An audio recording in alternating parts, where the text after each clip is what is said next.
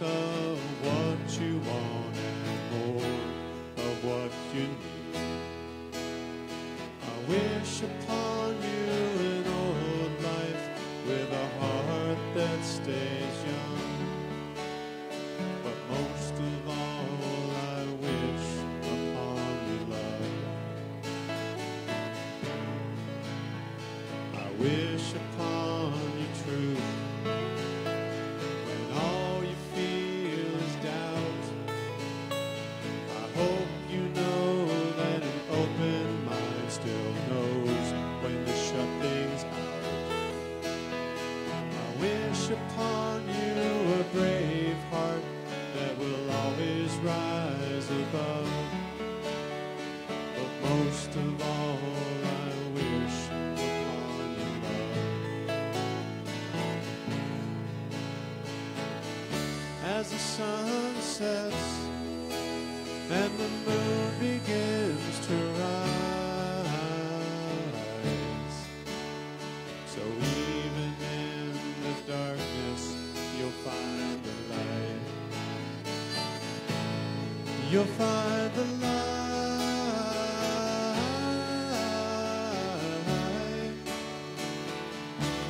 You'll find the light.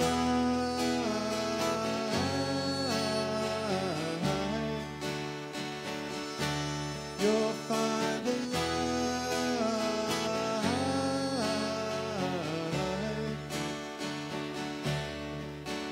Yes, even in the darkness you'll find the light.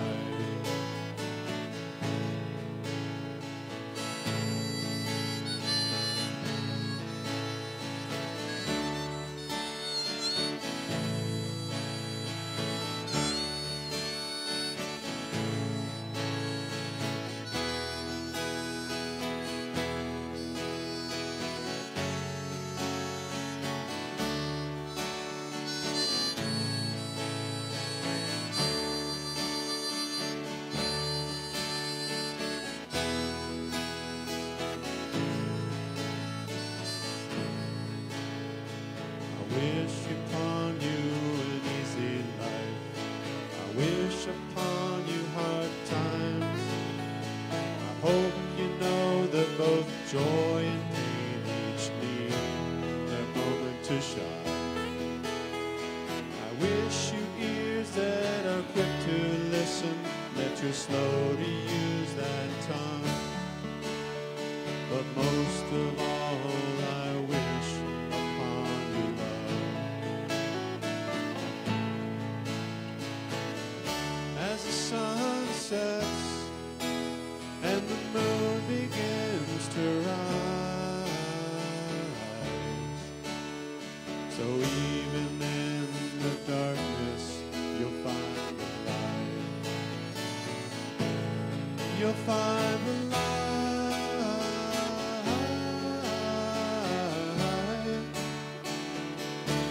You'll find the light.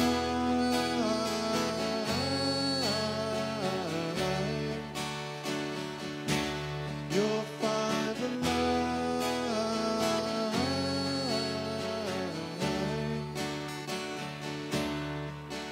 Yes, even in the darkness, you'll find the light.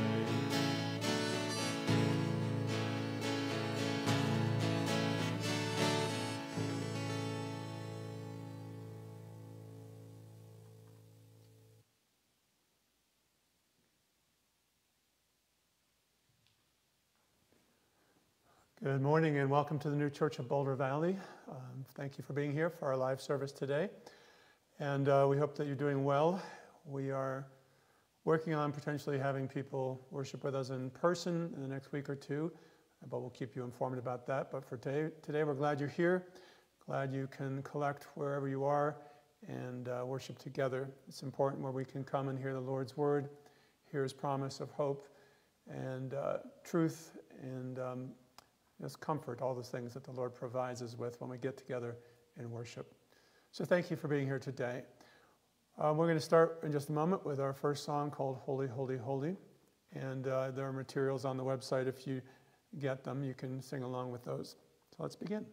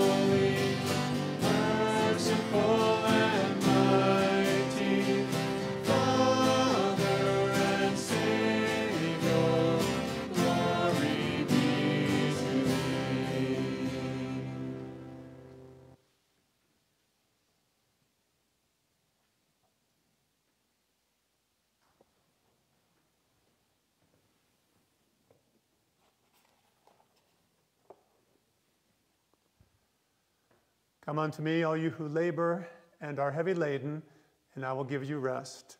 Take my yoke upon you and learn of me, for I am gentle and lowly of heart, and you will find rest for your souls. For my yoke is easy, and my burden is light. Amen. Oh, come, let us worship and bow down. Let us kneel before the Lord, our Maker.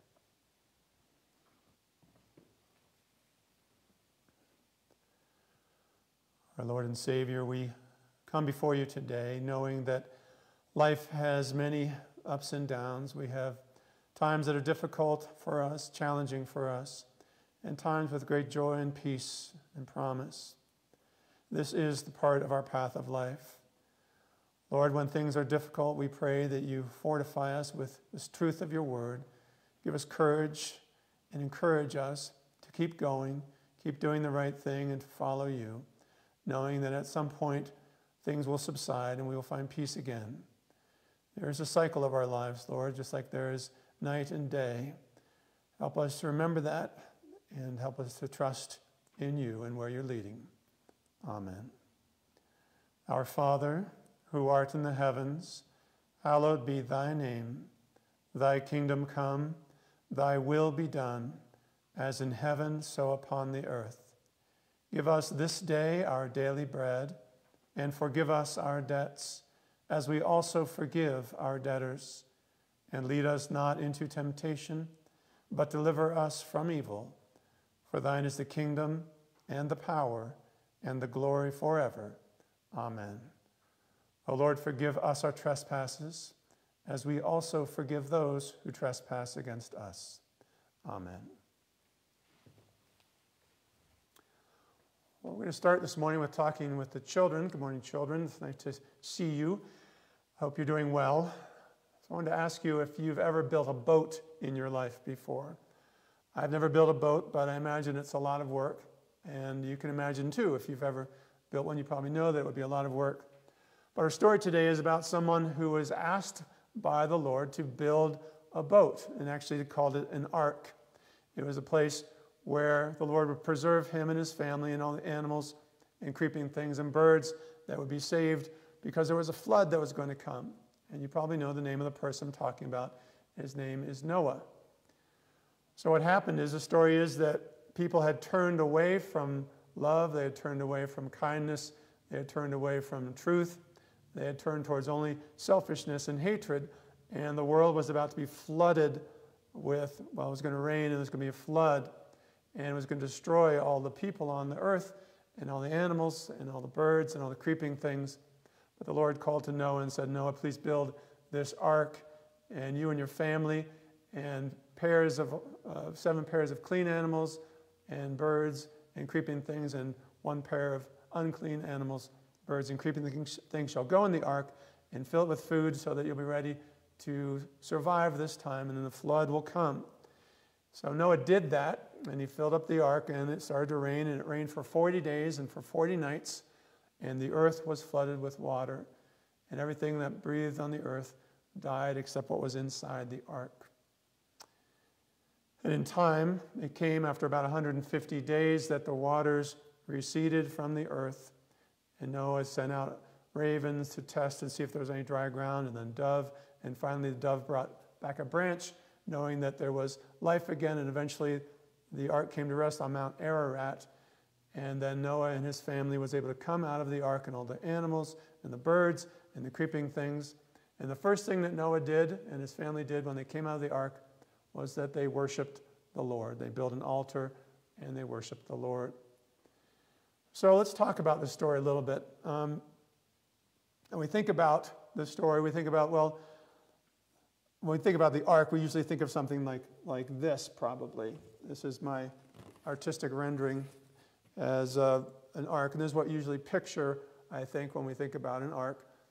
But that's not exactly what it was like. Based on what we're told in the story itself, it looked a lot more like this. So it was very long. It was probably about the size inside of something like a big King Soopers or a Costco, that kind of a store. And it had 2 parts to it. One part was sealed off, so this whole part was sealed off. And it didn't have a flap like this, but it had 3 different levels, which maybe you can see a lower level, a middle level, and a top level. And it had one window on the side there and a door up above as well. And it was covered with pitch or tar, and that's what the ark would have looked like. So what is this about? Well, the Lord tells us that each one of us needs to build ourselves an ark. And we're like, well, why?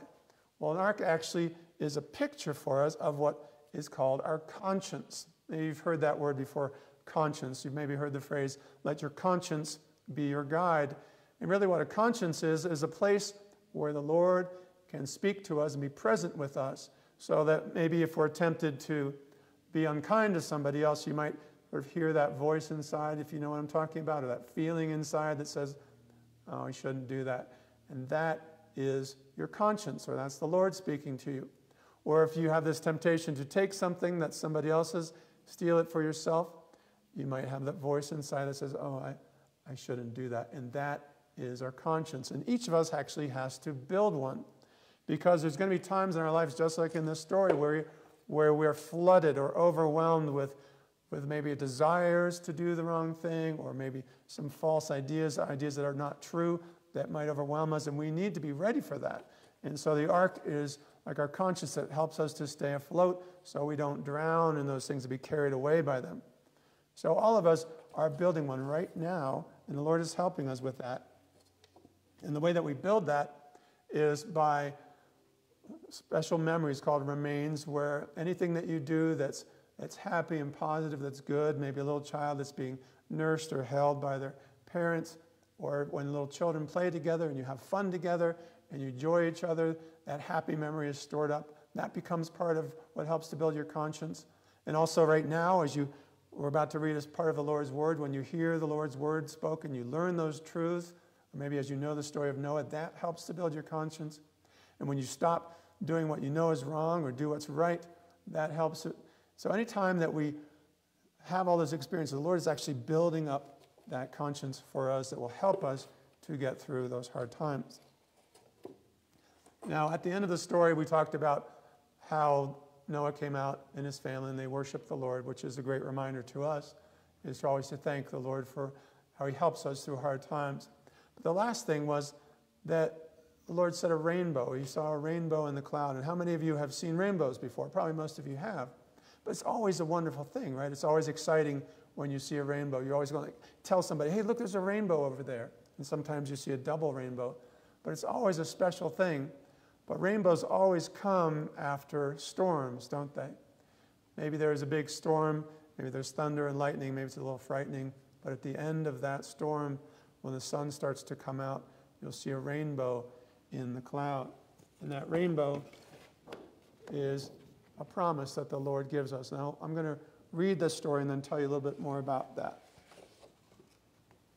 So after the story, after Noah came out of the ark with his family, it says, and God said, this is the sign of the covenant. And the covenant is like a promise. This is the sign of the covenant or promise which I make between me and you and every living creature that is with you for perpetual generations, which just means forever and ever. I set my rainbow in the cloud, and it shall be for the sign of the covenant or promise between me and the earth. It shall be when I bring a cloud over the earth, that the rainbow shall be seen in the cloud, and I will remember my covenant which is between me and you and every living creature of all flesh. The waters shall never again become a flood to destroy all flesh. The rainbow shall be in the cloud, and I will look on it to remember the everlasting covenant or promise between God and every living creature of all flesh that is on the earth. And God said to Noah, this is the sign of the covenant, the sign of the promise, which I have established or made between me and all flesh that is on the earth. Amen. So what the Lord is saying by making this promise of a rainbow in the cloud is he's saying, I know you're going to have hard times. You're going to have difficult times in your life, sort of like the storm of life. But know when you see the rainbow that I'm always there, that I'm always leading you, I'm always protecting you, and I'm trying to help you to get to heaven. And this rainbow is the promise or sign of the promise that the Lord makes to all of us. It's interesting, too, the Lord says that the rainbow is kind of like what truth is like when we have it in our mind. It's this bright, beautiful, colorful thing that helps us to know that the Lord is there, that the Lord is helping us. So this week, as you think about it, maybe there'll be a storm, maybe you'll get to see a rainbow, and that will be a precious thing. And you can think about how the Lord is always with us, no matter how difficult things may be. There will be a rainbow following. There'll be a promise, a reminder of the promise that the Lord is there. So we can always do things to help build up that conscience, to strengthen that ark, build up that ark inside of ourselves. Remember to have special times with people that are happy and fun and kind, and to learn what's true, and to turn away from what you know is wrong and do what's right. When we do that, that conscience or that ark is built, and it helps us to get through. Well, thank you for listening this morning. We're going to sing our next song. This is called All Night, All Day.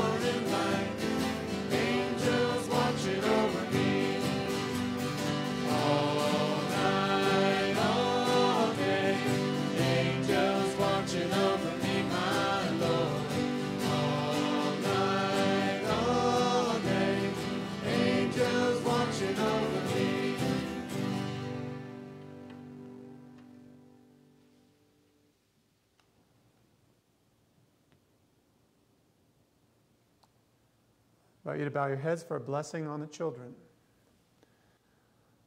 Lord, we pray that you protect your children. We pray that you build within them strong conscience that will help them to know the difference between wrong and right and to choose well and wisely as they get older.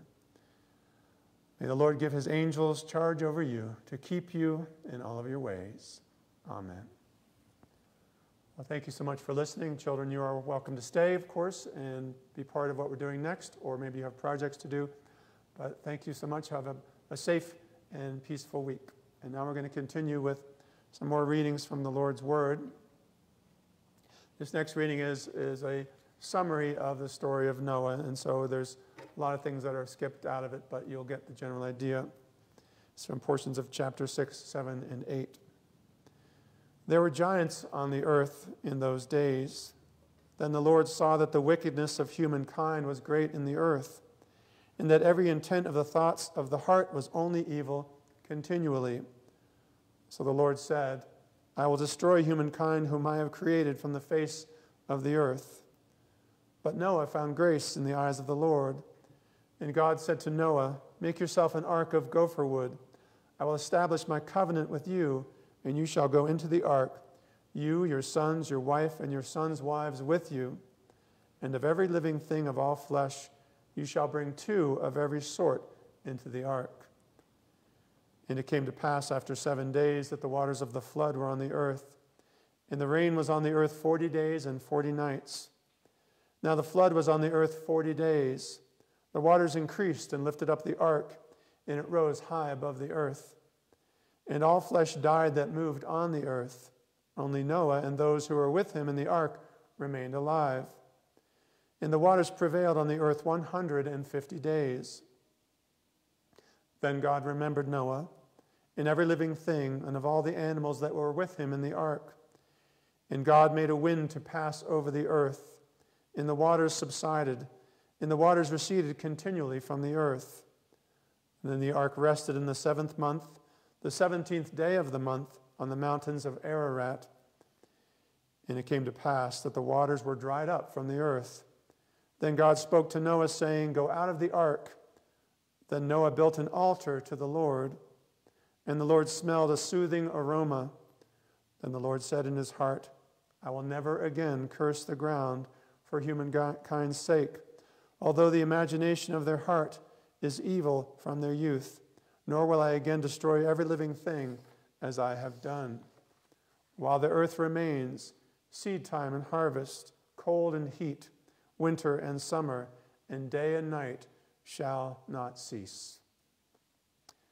And then from Secrets of Heaven, portions of 935, it's talking about how we have alternate states of good and bad. It says, the fact that a regenerate person experiences alternations, that is to say, at one point no charity resides with them, and at the next some charity, is perfectly clear for the reason that with everybody, even the regenerate, nothing but evil exists. Everything good with them is the Lord's alone. Because nothing but evil exists with them, it is inevitable that they undergo such changes, at one time living, so to speak, in summer, that is, in charity, and at another in winter, that is, in no charity. The result of such changes is that a person is being ever more perfected, and so made ever more happy.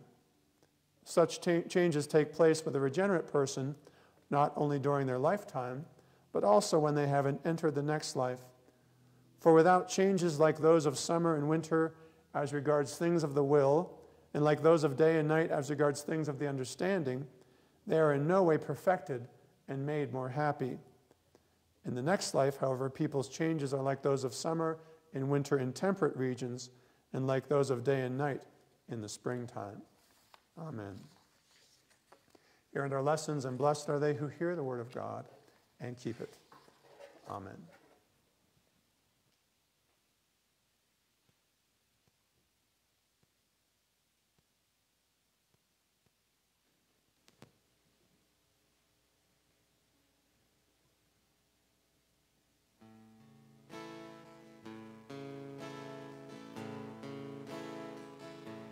Turn the light off, come to bed.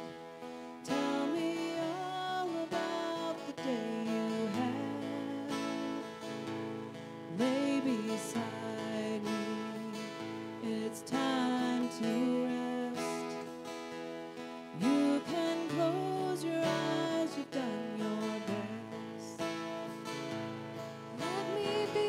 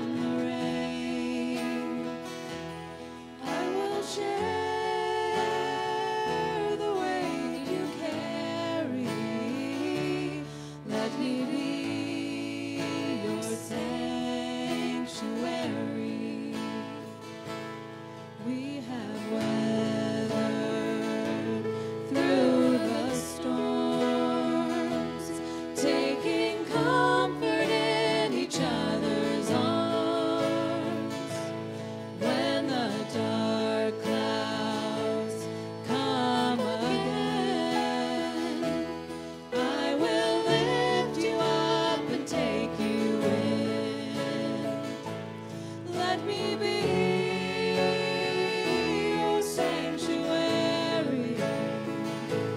Let me be your safe place to fall. I can take away your worries, the refuge from it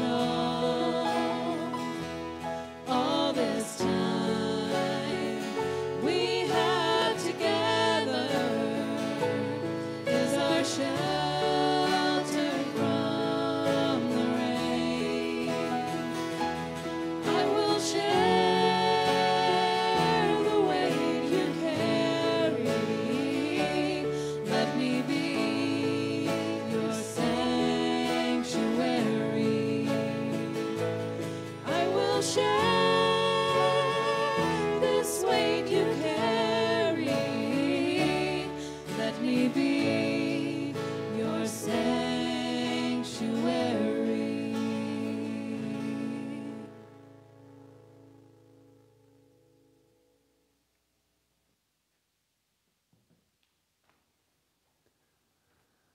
Let the words of my mouth and the meditation of my heart be acceptable in your sight, O Lord, my rock and my redeemer. Amen. Anyone else just sick of, tired of all that's going on? Pandemic, economic hardship, and racial injustice, hurricanes, oppressive heat, fires, and politics.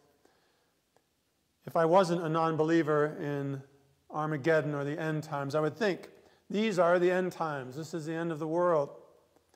If I didn't believe the second coming already happened, that the Lord came in his word or the heavenly doctrines, I would think that Jesus is on his way again.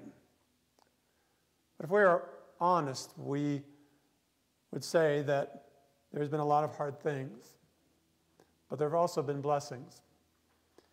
There's been good things that we've experienced in this time. There's been a slowing down, been more time spent together with family, spending more time outside, more people waking up to injustice and taking action. When there are things that are hard, there are two things that come to mind for us that make it even more difficult, and those are different beliefs in our mind. That one, that it's pervasive, and number two, that it's permanent.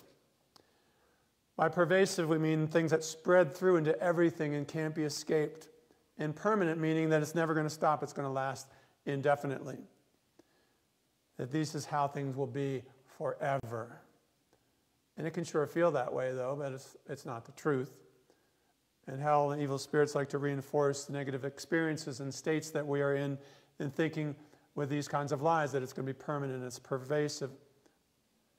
But we need to come back to the understanding that parts of us that don't work are specific. There's a specific issue going on, and it's temporary. And we need to hearken back to times in our life that were good, because we will go there again. We'll experience that again. We can say, yes, this is bad, this moment is bad, but there are other parts of my life that are not, and this hard thing will pass. And states fluctuate. We know that by now. We've lived long enough to know that states go up and down. We have difficult times and we have pleasant and good times. But why do things fluctuate so much? Well, the simple answer is that we are not here just to ride out life. That we're here to learn and to grow, to be transformed. And that can be painful, and it can take a lifetime. I should say it will be painful at times, and it will take our lifetime. But we can't say that the Lord doesn't prepare us or warn us about these things. There's all kinds of stories in the Lord's word of difficulties, people going through hard things, and how the Lord rescues them or lifts them out of it and leads them out of it. And the Lord gives plenty of beautiful passages about peace and love and joy and how the Lord is leading us to those things. Like Psalm 16 says, "You will show me the path of life. In your presence is fullness of joy.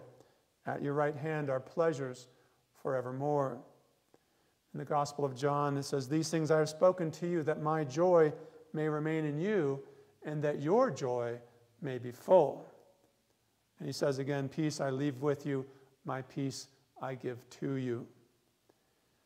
If we had a choice, I think all of us would just say, well, just give me the peace, just give me the joy, just give me the happiness. I don't want any of the sadness, I don't want any of the grief. of the hardship. The fact is, sadness and grief and hardship are part of life. You can't have happiness without experiencing the contrast of unhappiness.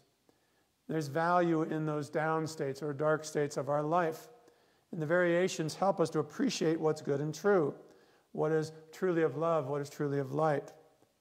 Think of a simple example like a pencil and paper drawing, where what makes it beautiful, really stand out, is the light and the shadow that goes with it.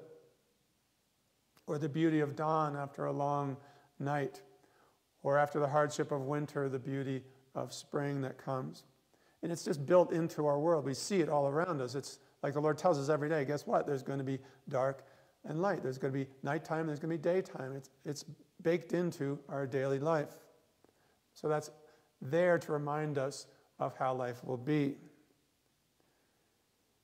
And when we have sorrow, it's a testament to the thing that we love.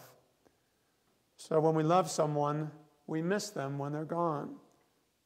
Sometimes we're afraid to love because the cost is high, and when they're gone, it hurts. But our grief or our sadness is an expression of love.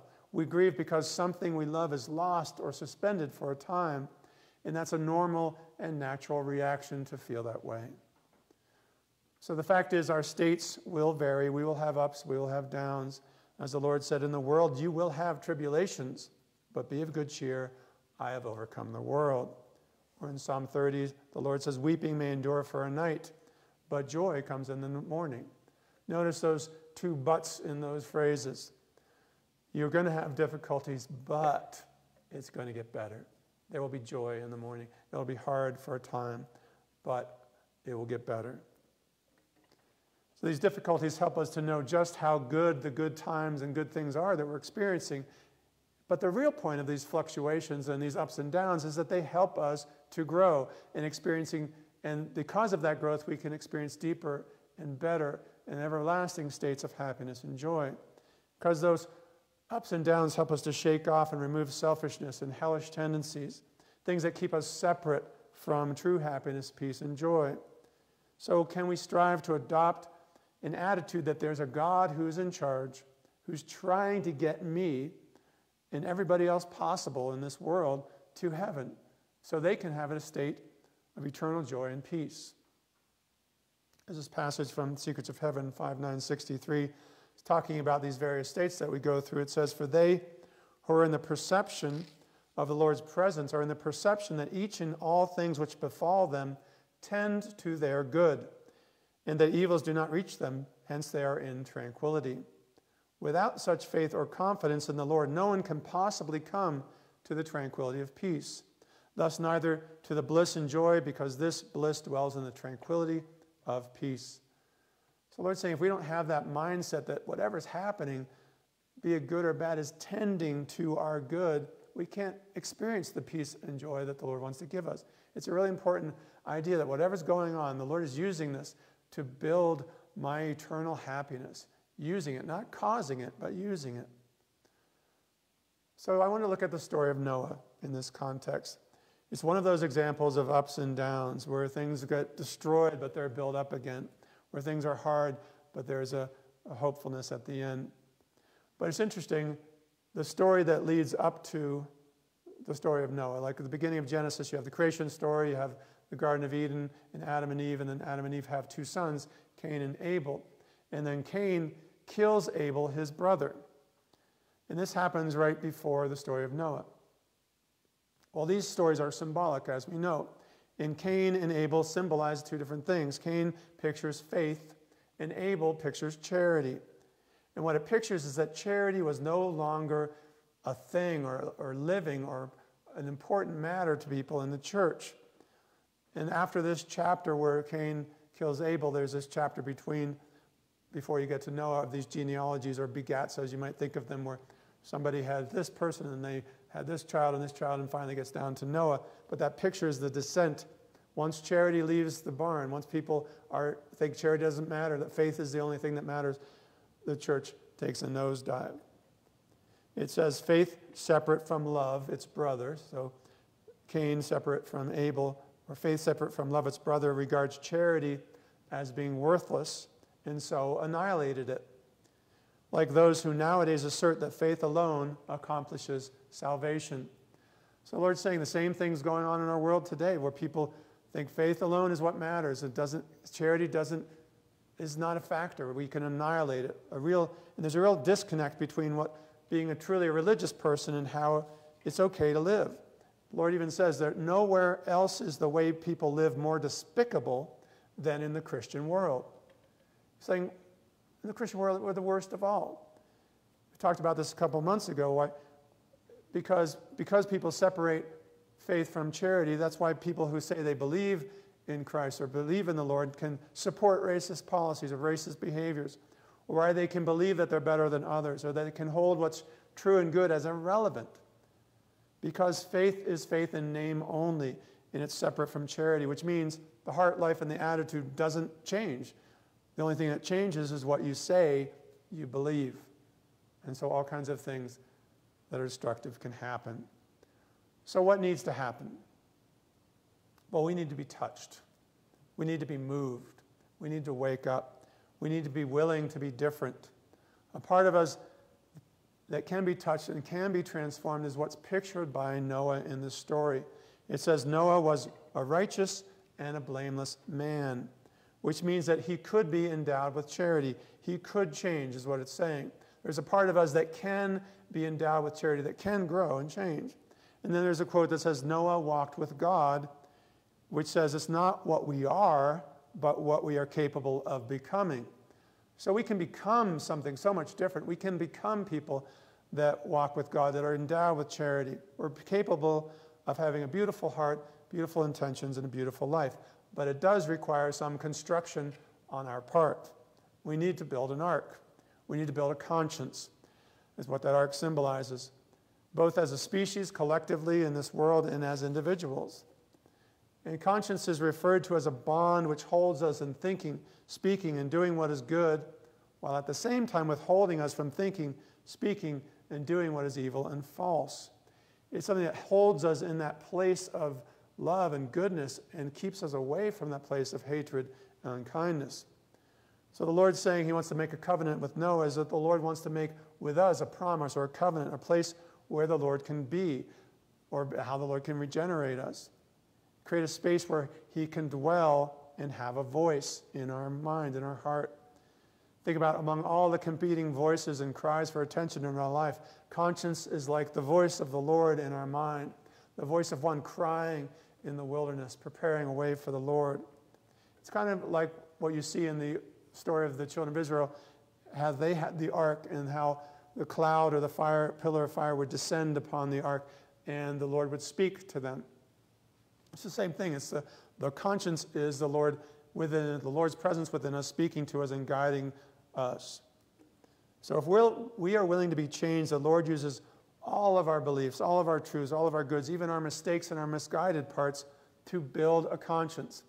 All the beasts and the birds and the creeping things that the Lord gathers into the ark, or that Noah gathers into the ark at the Lord's command, are represented. It says some of them were unclean, represent all the parts of our mind that are, some of them are mistaken, some of them are messed up, but the Lord uses them all to try and to change us and help us. The Lord uses everything in us. It says the Lord can use anything that we believe to be true or good to help build a conscience in us. And that's an amazing statement. Think about it. It goes to show that we don't have to be perfect. We don't have to know everything. We just have to want to be different. We have to have the willingness to grow and change. Because as we know, there are times in our life when we are overwhelmed, where there are floods coming into our life. And this flood in the story pictures a flood of falsity and evil persuasions. And I think that word is telling, that word persuasion, because desires are evils that want to persuade us to try to behave as we know we ought not to. The writings say the influx of delusions and desires from evil spirits is not unlike a flood. So if you've ever had that experience of just being overwhelmed by a lust or desire or false thinking, that's what's being described here in the story. But how are we going to be protected from that? How are we going to be guarded from that taking us and destroying us? Well, that's what conscience is. We need to build one, and we need to dwell in it, and we need to let it lift us up above all the things that, and not be swept away by the desires of the world. That's what's pictured by the flood and being in the ark.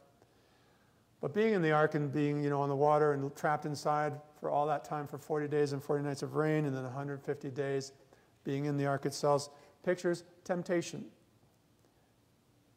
The purpose of that temptation, which is not fun, which is hard, just like being stuck in the ark would be, is that we may receive new life. So the external side of us can be subdued and serve the internal side of us. So selfish loves can be crushed and evil desires subside. And then from, as the writings describe, being a dead person, we can become one who is alive. And the ark eventually comes to rest on Mount Ararat. Ararat means the light. So we can be brought to a new light, a new place where we can see and have more enlightenment. But in the story, it rained for 40 days and for 40 nights, and they're in the ark for 150 days. And that number 40 always pictures temptations or trials or difficulties. And how much is this like where we are in our life? They were in the ark for 150 days, and it's been just a bit over 150 days in this pandemic where we've been various degrees of quarantine and isolation. Being bound up in the ark feels very much like that. And now, just like in the story, Noah sends out a raven a couple times, see if it's safe to go out, and they send out a dove. The dove eventually brings back an olive branch, and then eventually the dove doesn't come back because it's safe to go outside. And that's kind of where we're trying to figure out, is it safe to go outside? But there's a reason we go through these difficult things, because temptations get rid of the bad stuff inside of us. The point of temptation is to make quiet the lies and the hellish desires that drive us, that want to flood us, that overtake us. So listen to what the writings say as they describe it in Secrets of Heaven 8, 9, 6, 7. Since temptation served to strengthen the truths of faith and to implant forms of the good of charity, and also to subdue cravings for evil, it follows that temptations are the means by which the spiritual or internal self gains dominion over the natural or external self. That is, the good of charity and faith gains dominion over the evil of self-love and love of the world. Once this has been accomplished, the person becomes enlightened and enjoys a perception of what truth is and what good is, and also of what evil and falsity are. This brings them intelligence and wisdom, which increase daily after that. So we only go through hard things so that good may come. The kind of good that can have a permanent effect on our lives, have a permanent impact. And we can't see that at the time. We don't know why it's happening. We just know it's hard. And I don't want to downplay the difficulty, but it is difficult, but it does have a purpose. As the Lord said, things will be hard. In the world you will have tribulation, but be of good cheer. I have overcome the world. Now, after the ark comes to rest on Mount Ararat, that new state of light we experienced, Noah comes out of the ark and his family, and they build an altar and they worship the Lord. And that's a great reminder to us, is like, what's the point of all this time in isolation, this time in the ark, if we aren't going to emerge a little bit different, more grateful, more alert to the presence of the Lord and the Lord's purpose for us all? Can we bring ourselves and our communities, our country, into a place where love and charity rules, where empty claims of faith or faith separate from charity or love aren't heard any longer? Charity means love. There's a quote, charity means love toward the neighbor and compassion. For anyone who loves their neighbor as themselves also has as much compassion for them in their suffering as they do for themselves in their own. So the Lord says, love your neighbor as yourself. We have that same kind of feeling that when others are suffering, as we would if it was us. And I like this passage from Arcana Celestis 364. It says, the devil and his crew is at hand when a person is devoid of charity. It's no wonder that bad things happen when we're in faith alone, when we're devoid of charity. Only one thing will drive the devil and his crew away from the door, and that is love to the Lord and charity towards the neighbor. The only thing that's going to drive that away is love to the Lord and charity toward the neighbor. So this is a long path to get to the point that I want to make. The Lord says, after the end of the story, the Lord says this phrase that seed time and harvest, cold and heat, winter and summer, and day and night shall not cease. We will have alternations of state of good and hard and light and dark, times of clarity and confusion, times of hope and despair, all of those things, they will not cease.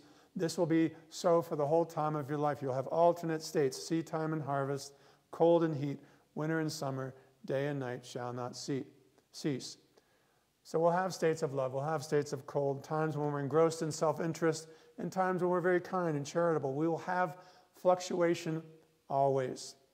But can we try to make it a point to try to grow from those times, become alert to the divine plan, that there is or there may be a heaven from the human race for ourselves and for everyone that God has created? And can we take time daily to help build the ark or build a conscience for ourselves so that we can stay afloat and be a voice of reason and goodness perhaps in the world, and so that we can grow and that the Lord's voice may dwell within us and become stronger and more clear. So have those positive experiences where kindness and good are happening, and learn the Lord's truth and shun evils of sins against the Lord. And when you go through temptations, keep going. Going through hell, keep on going, try to get to the other side so the Lord can strengthen that conscience, strengthen his voice within us so we can live in that state of peace and trust. Amen. Will you pray for just a moment? Lord, thank you for the knowledge of what you are doing every moment to build a conscience within us where you and your voice may be heard and you may be felt, where you can be present in us, in our hearts, in our minds, in our daily life. Help us to do the work, Lord, of helping to build that conscience so we can stay afloat during the difficult times and be led to that mount of light, that higher place. Amen. Now may the Lord preserve your going out and your coming in from this time forward and even forever. Amen.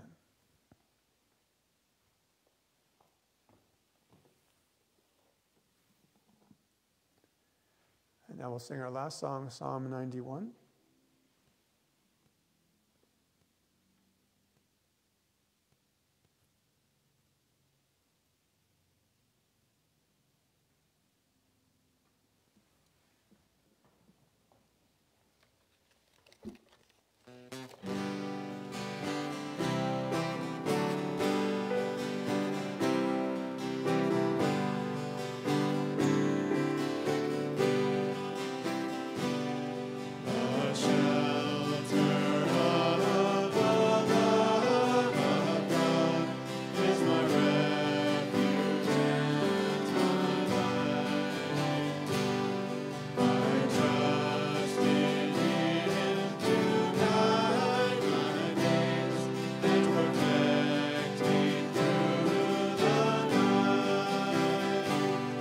He